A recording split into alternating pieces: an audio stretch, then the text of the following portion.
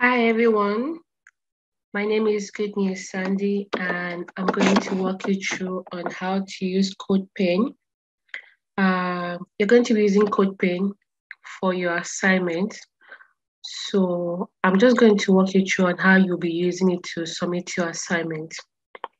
So Codepen is an online editor for HTML, CSS, and JavaScript for basic programming. And we have other online editors like that. So, but for your assignment, you're going to be submitting your assignment with Codepen. So let's just get started, right? Okay, so first of all, we're just going to make this very basic. So go online, use Google, search for online editor for HTML, CSS, JavaScript.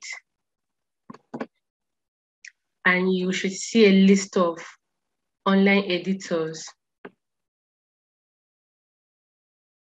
You can see Codepen here as number one. I've used Codepen before. That's why it's my number one. You can see HTML, CSS, JavaScript here. Online editors. W3 School also has an online editor. JS Fido is also an online editor. So online editors basically just work like VS Code. You don't really have to do all those setups, install and everything. They're just online. You could do the basic work. So I'm going to open my Codepen, and for me, I have an account with Codepen already, but if you're starting for the first time, I expect that you should sign up. I'm just going to log out so that you see what it looks like. Okay, so this is what it should look like if you're signing up for the first time.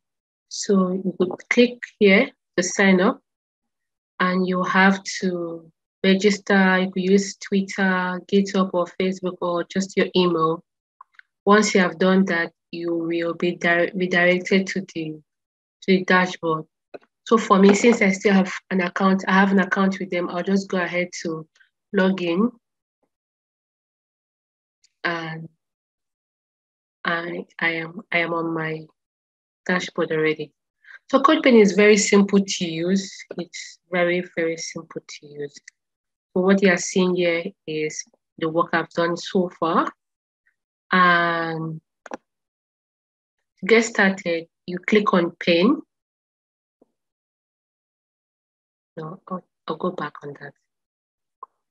Click on Pen, right? So you can also use Codepen for React, for other things too. So this is a Vue, a Flutter. I use this for React and the rest. But since you're just starting out, you click the Pen. You can see what we have here. We have an editor for HTML, CSS, JavaScript, and we have this. This is where our elements are displayed. This is like the browser where you get to see what you are doing. So it's displayed here. This is a console. We want to do something on the terminal. Want to see console log something, want to see what's going on your JavaScript. This is it. Right. So this is what the Codepen looks like. It's very easy to use. So let's go ahead, let's get started. And very important, remember to name your Codepen. If not, you will lose your work. Yeah. If you don't save, if you don't set it up with a name, your work with a name, a file name, you are definitely going to lose your work. So I'm just going to name my testing. Right. So, and that is saved. Right. And okay, so just like if you're working on VS Code, if you're using HTML, you do your basic setup, your doc type, just the basic setup for you to be able to use your HTML, for your browser to interpret your HTML. So I believe you must have gone through the resources, maybe the Google tutorial or the ones that have been dropped for you before the assignment. I trust you must have gone through it. So some of these things won't be a little bit like new to you. So let's have our basic setup. And I just press shift 1 and I have this snippet showed up, just like we do it on VS Code. Yeah, shift 1 and this snippet shows up. And this snippet is just a very detailed, basic snippet that we need to start using our HTML page. I've explained this thing already on what each of these things does, what it stands for, I think on the Google tutorial.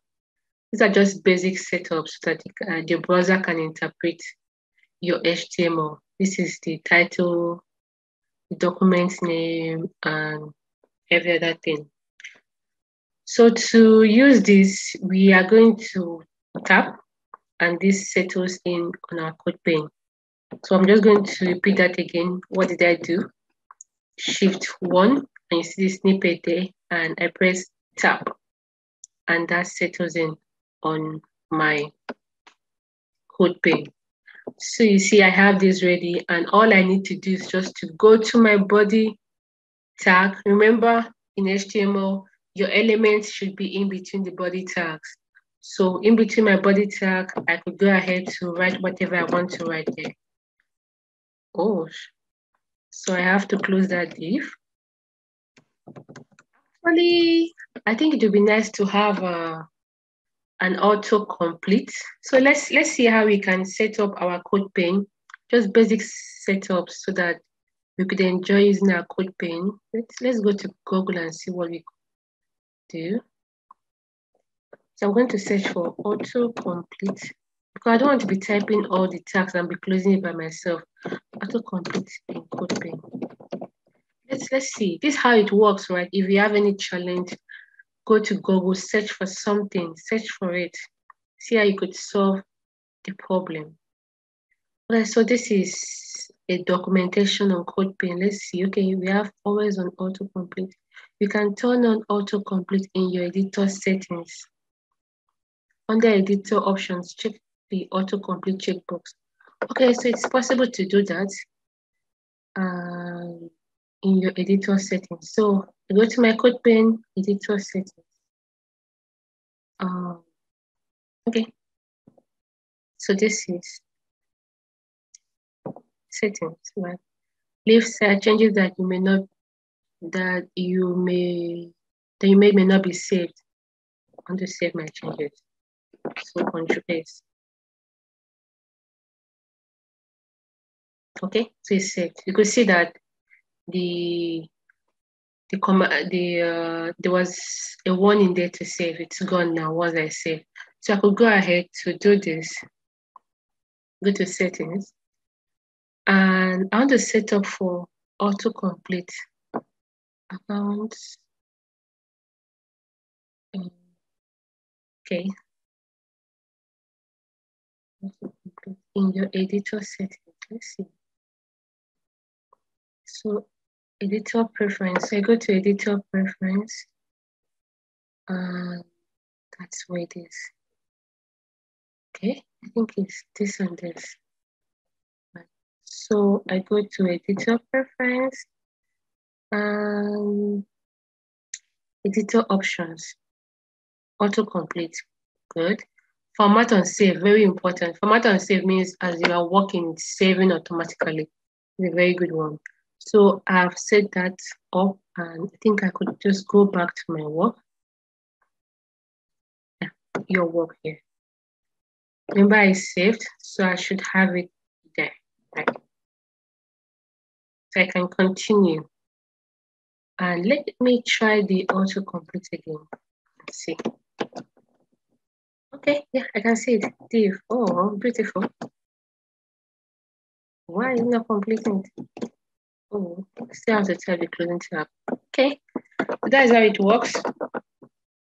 And very, very important, you have to ensure that your elements it's using the HTML schematics. You have to ensure you follow the structure of HTML schematics. What I mean is that you can't just type div. Maybe you want to design an header. You are using a div for an header. That's not right. We're going to mark you wrong for that. So you have to ensure that your code follows the proper HTML schematics. What that means is that if I want to work on the header, I use the header tag. Very important. You close it. Okay. Right.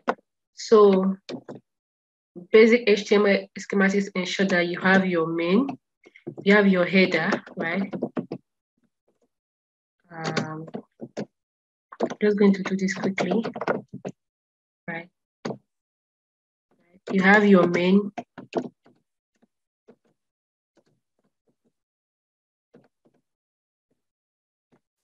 and you have your footer.